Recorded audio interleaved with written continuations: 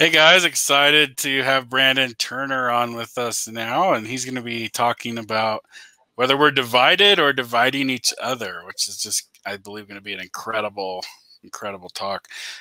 He's an IT guy turned entrepreneur. His main gig is giving time back to people, owners, managers, and teams. And as a person who really works at uniting teams, recently through his work, he's been working a lot on how we can stay united as communities and all get on the same page. So I think that's going to be really cool to hear his perspective in this talk. And it's especially just as we've talked about throughout the summit, how divided our country and policies and people and the polarities that are happening, and how we can kind of all come back to communicating with each other and solve some of these problems. So I'm really excited to get his perspective here. And Brandon, I'll let you take it away. So good to have you. Thank you, Tim. Thank you for having me. Hello, everybody. It's a pleasure to be here amongst all these great people, all these great viewers. This is a really awesome opportunity, and I think it's great for all of us. So thank you so much, Tim, and your team for putting this together. Again, my name is Brandon Turner. I am an IT guy turned entrepreneur, as Tim said. I live in the state of Oklahoma now with my wife and son. I moved here from Georgia about 12 years ago. And I have a company called Procedure Sheets. And essentially, in basic terms, we help people create jobs and build scalable businesses and get their time back. And there are several different ways that we get that started, but what we start with is we offer a subscription service called Get SOPs, where we document what you do in your business so that you can delegate the work to other people or keep your team on the same page, or both. And the title of my talk today is, Are we divided or dividing each other? This is actually an area that's a topic that's very very close to me, because it's become apparent how divided we've become and actually have always been, especially in 2020. On New Year's Eve of 2019, none of us could have predicted the events of 2020. And it's been quite a way to start a new decade. I think most of us would agree. As you all know, COVID-19, race relations, politics, have stirred up intense division among people this year. This division has always been there, but it's been magnified and augmented now. News, both good and bad, travels faster than it used to. Stories that were once silenced are being heard now. And emotions we used to carry deep inside are being brought to the surface. We've all been rocked by this year, as it has brought on fears, anxieties, and challenges that many feel ill-equipped to handle. This is not the first time that we've dealt with change. I do believe our division from each other is preventing us from making the best of it. So I'd like to share a little tale. It's like a tale of two cities, but what it really is a tale of two generations. The story goes that Colonel Harlan Sanders, the founder of Kentucky Fried Chicken, did not start his business until he was in his mid-60s. How defiant, don't you think?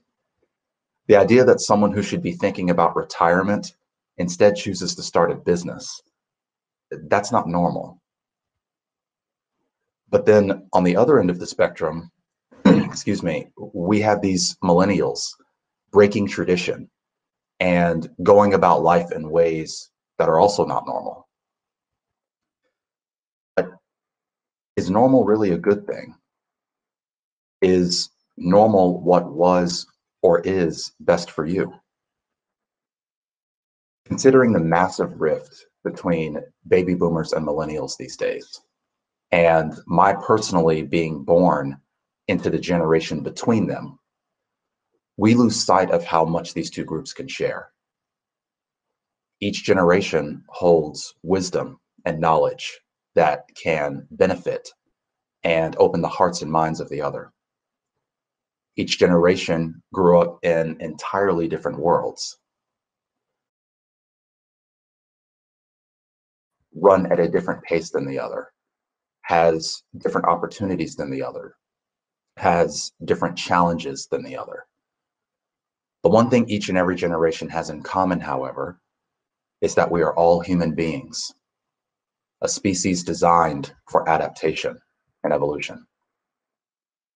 A world where many of us struggle seeing past the color of someone's skin or the political views on which they stand. This reminder that we are truly one race is prevalent in both our differences and our similarities. So think about the challenges baby boomers are facing and have faced for years. For over 20 years, since the dawn of the internet age and manufacturing going overseas, they have been asked to start over in a world that has left them behind. This is a world where their skills are obsolete and their pensions are gone and their social security is becoming non-existent. This was a world where baby boomers could graduate school and find a safe, secure job with a good company and stay with them for decades. They could then retire with a pension, social security, and maybe a savings and enjoy the rest of their lives after age 65 or so. These people were indispensable to their employers. The idea of switching careers or starting a business were almost as unthinkable as being laid off. Well, then, in the 1990s, the internet age, also known as the information age, started. And after that happened, some of our parents went from having typewriters to computers in their houses. They went from having phones attached to their walls to phones attached to their cars to phones they could carry in their pockets. The public library had computers with internet access now. People booked travel online instead of with a face-to-face agent. People in one country could communicate with people in another country without traveling. And the jobs that people used to do on our very own soil went overseas. Now, let's say you're a millennial. You grew up in this age of information. What you can look up on your phone, baby boomers had to go to the public library and check out a book for. What your kids call a hashtag, they called a pound sign. Not only do you have access to knowledge, entertainment, and people that baby boomers could never dream of, but it's all at your fingertips. None of these changes that affected baby boomers affected you the same way because they were your normal. The world you grew up in didn't have a world war with factories making weapons and vehicles for the military. You didn't grow up in a world that when that war was over, these factories started making consumer products. You didn't grow up in a world where bread was 5 cents, gas was 10 cents, and people did business on a handshake. You probably didn't grow up in a world where people got dressed up to go to the movies or the mall. No, you were born on the tail end of that era. Maybe in your childhood, you remember something called a payphone, or you used to play outside instead of on a device. Or maybe those are your parents' stories.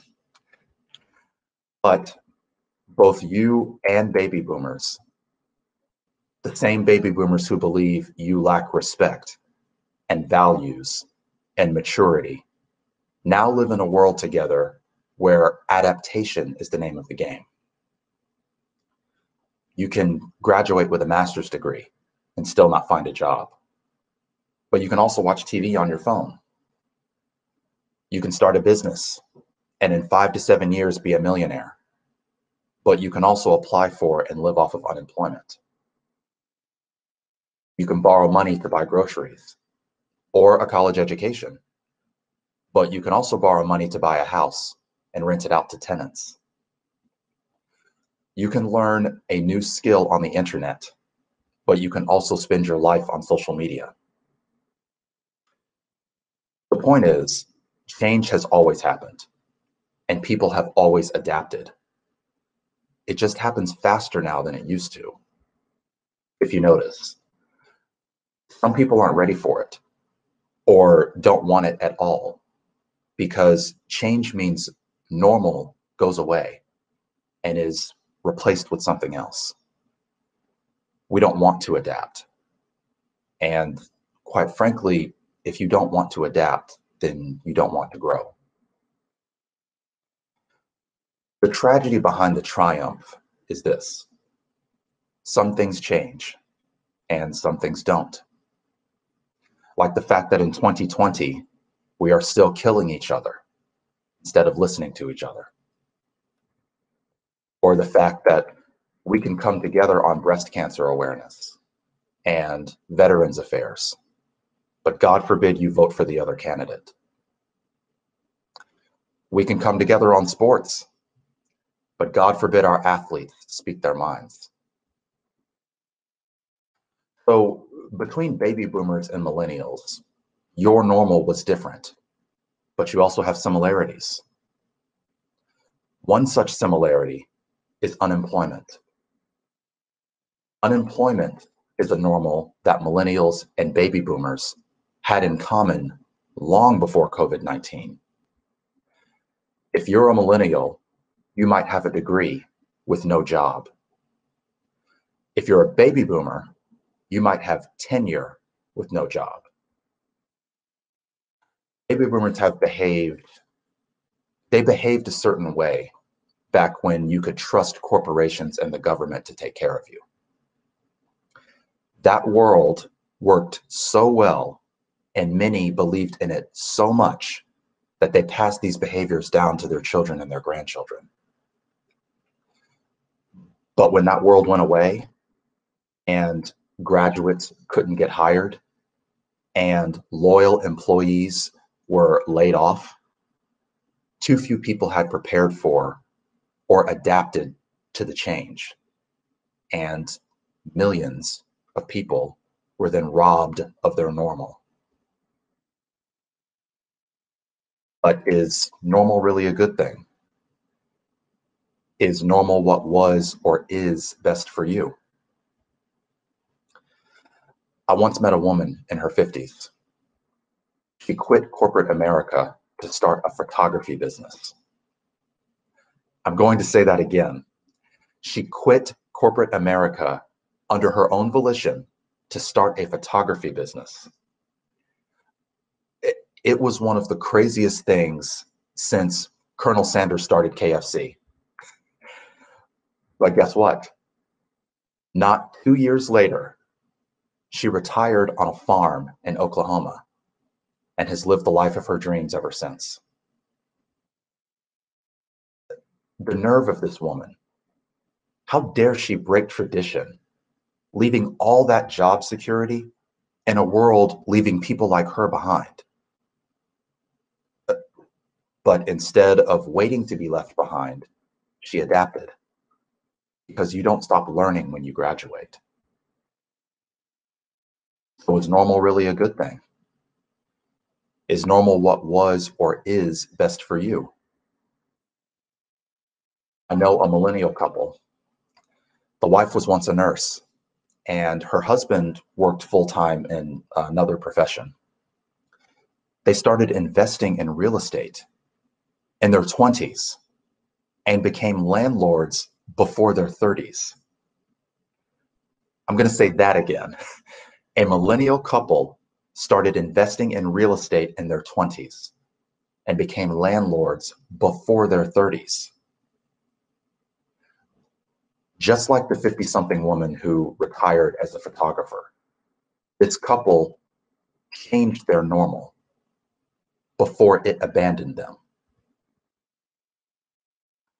But you may feel like it's too late. But the fact is, it's not too late. even though it may really, really feel like it and seem like it. You may feel like the world has left you behind. You may feel like your normal was robbed from you and ripped away. You may be battling fear and ultimately the lack of hope. And maybe you're waiting on something. But the fact is, the undisputable fact is, there's always someone worse off than you. And there's always someone better off than you. The decision you have to make is, who are you competing with? Them or yourself? Picture this. Stay with me here. What if a millennial started a small business and employed a baby boomer? What if a baby boomer with a mom and pop business employed a millennial? In that case, the only thing that divides these generations is opportunity. When I say, are we divided or dividing each other? What I mean is,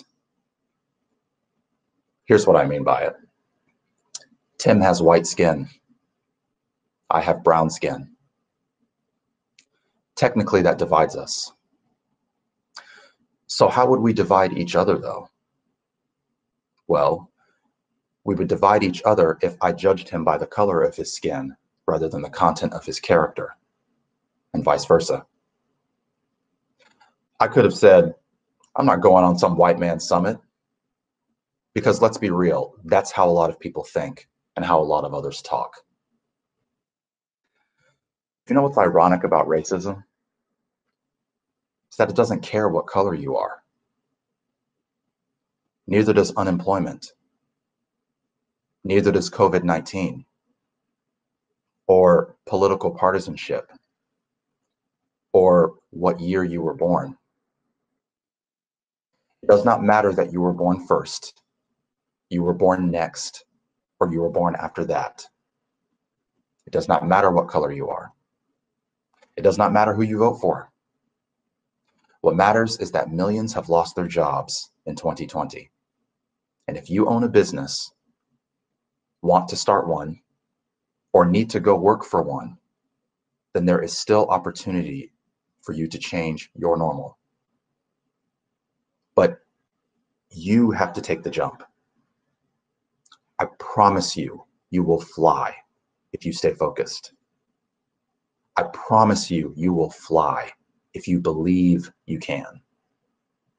You will fly if you change your mindset. You will fly if you change your language. You will fly if you change your actions.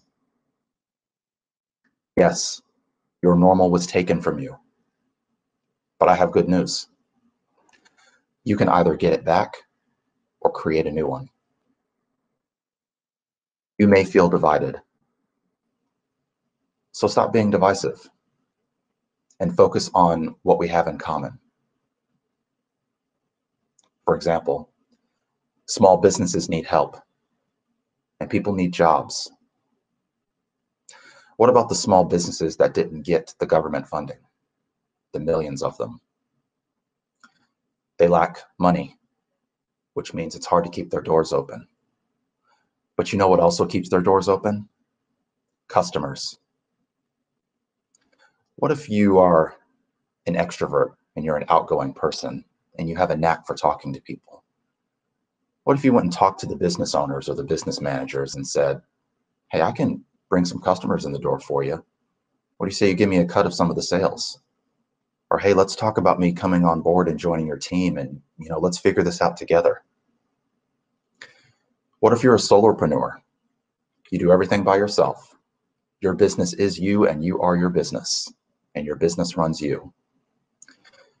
But you like it that way. What if you decided you were a bit overwhelmed because you have the same 24 hours in a day as the rest of us? And you decided maybe you could use a hand.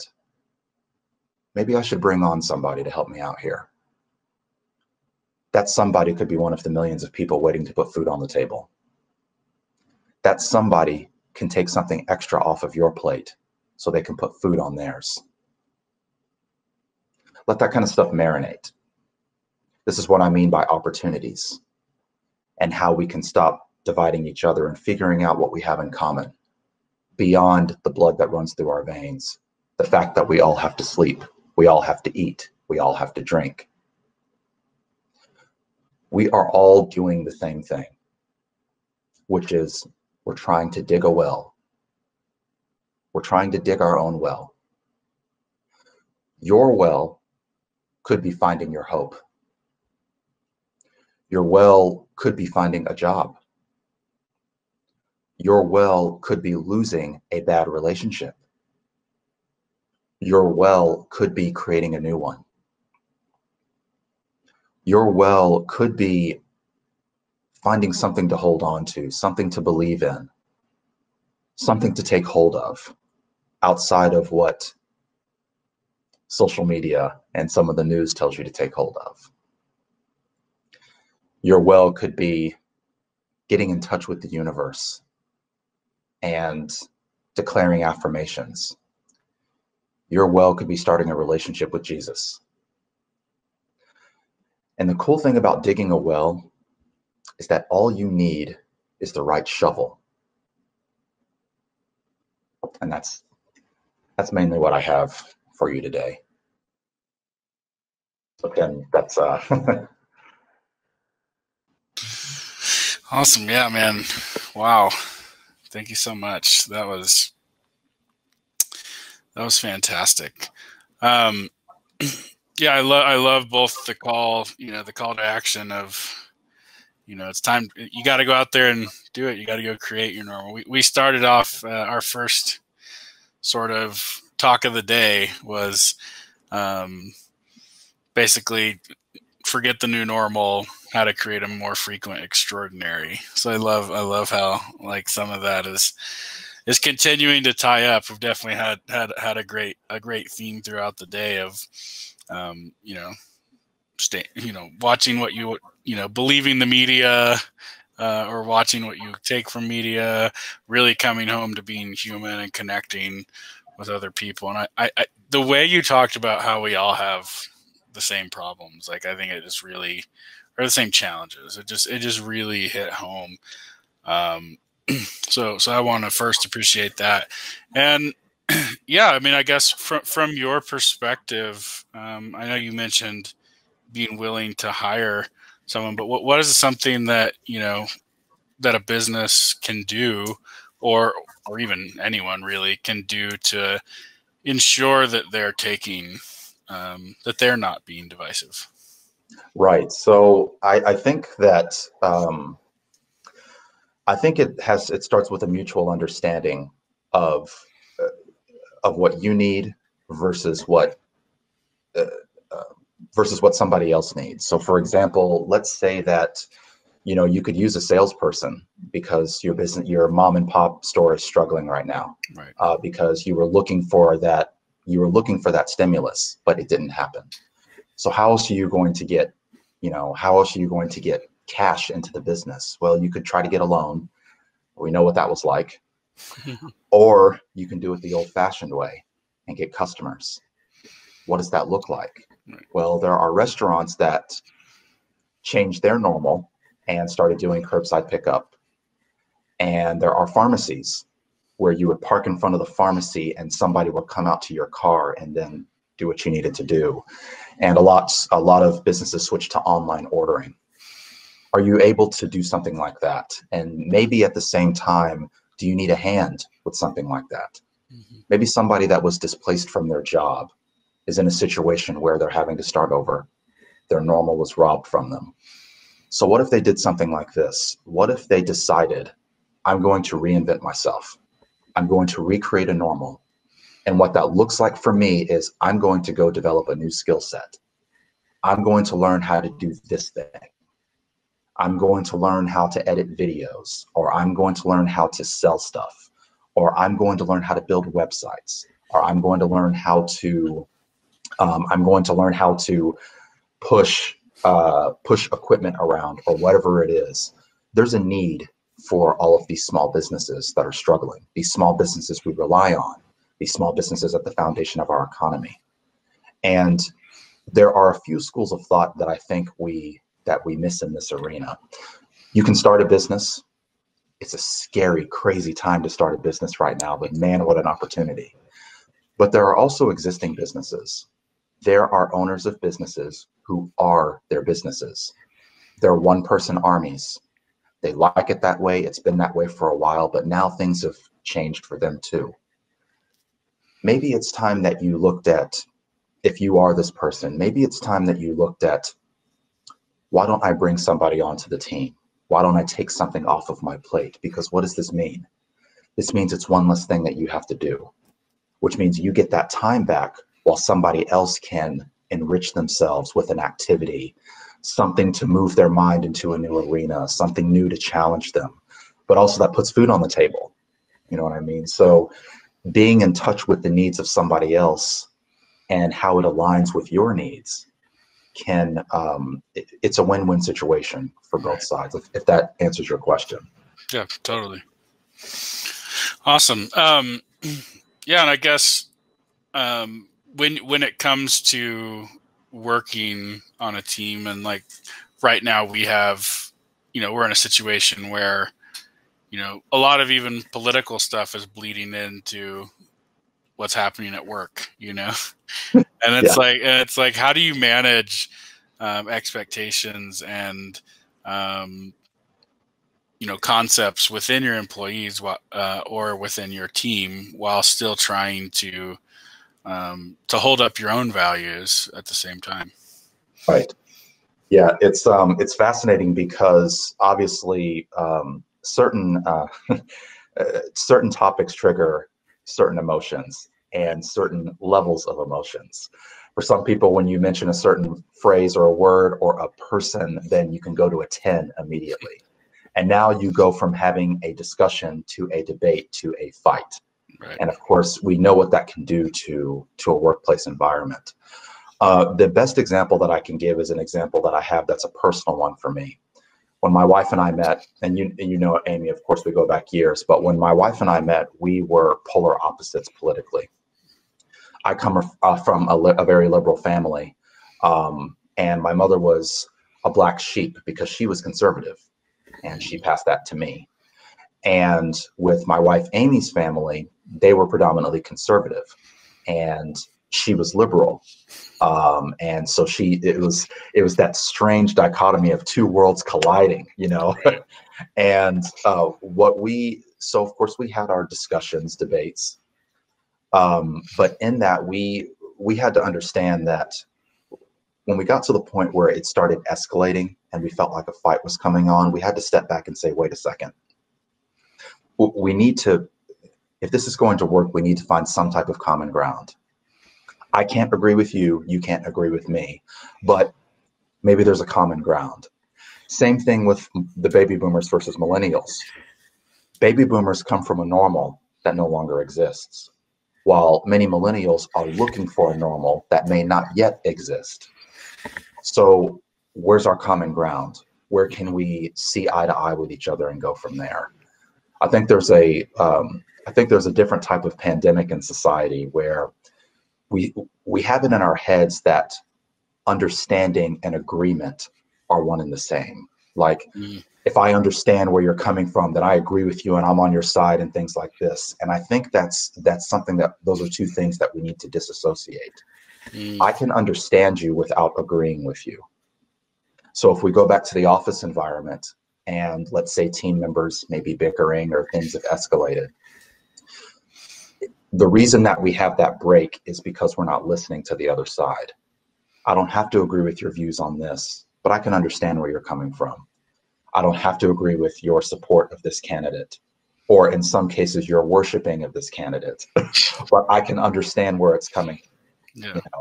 And obviously throughout political history, just speaking in politics, throughout different terms and eras in history, there are supporters of certain candidates that have nearly worshipped the candidate, and people on the other side are like, what are you doing? But then the switch flips when the opposing party gets in office, and it's like, we're doing the same thing. So that's another thing that we have in common is that type of passion. And when we start seeing and understanding that, I think that's what can help us build the bridge, if that makes sense. Yeah, absolutely. Yeah, that's awesome, man.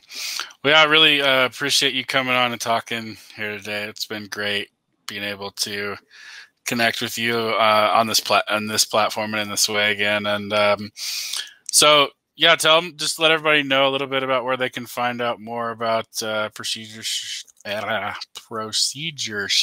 and the other things that you have going on. Well, first, if you'd like to connect with me, I'd love to connect with you on Facebook or LinkedIn. Is where I am. You can search for Brandon Turner Procedure Sheets or Brandon Turner, Oklahoma, because that's where I live, on Facebook or LinkedIn. And to learn more about procedure sheets, the easiest way is to visit our website at getsops.com. That's getsops.com. There's a little video where I share my story and how we got started, and then we talk about how we help people create jobs for other people and scale their businesses and get their time back. Awesome, man. Cool. Well, thank you, and yeah, we'll definitely have to chat again soon. Yeah, absolutely. Thank you, Tim, and thank you for what you're doing, guys. Appreciate you. Awesome. Thank you. Bye.